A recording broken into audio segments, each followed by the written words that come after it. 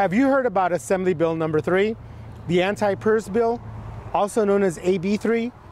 It was rejected by committee members in a bipartisan vote. I'm Ruben Murillo, president of NSCA.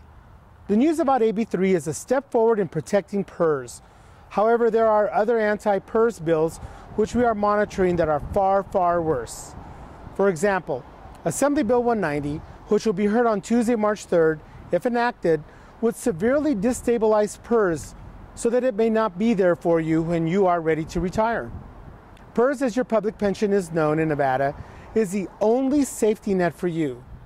Nevada's teachers and support staff are prohibited by law from contributing to Social Security. PERS is a promise by the state to provide a secure, reasonable retirement for you.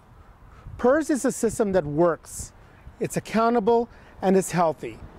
AB190 breaks the promise to public employees, and that's why we need you to voice your opposition to AB190.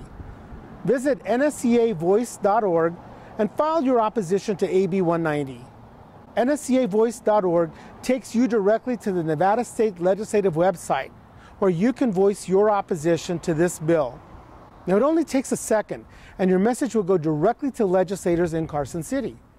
Together, we can help protect PERS, not just for educators who pay into the system, but for retirees and taxpayers. Visit nscavoice.org today. Thanks for your help in saving our PERS.